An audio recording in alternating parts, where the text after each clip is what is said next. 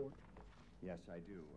Let me say this. The United States does not support or oppose any Turkish political party, nor does it interfere in Turkey's internal political or judicial processes.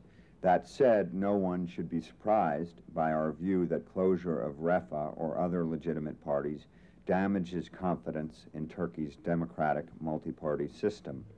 As we have often said, the answer to many of Turkey's problems is to enhance democracy, to adopt reforms that would allow greater freedom of expression and wider political participation.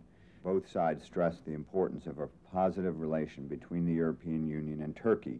The United States hopes a way can be found to include Turkey in the March European Conference to begin the EU's enlargement process.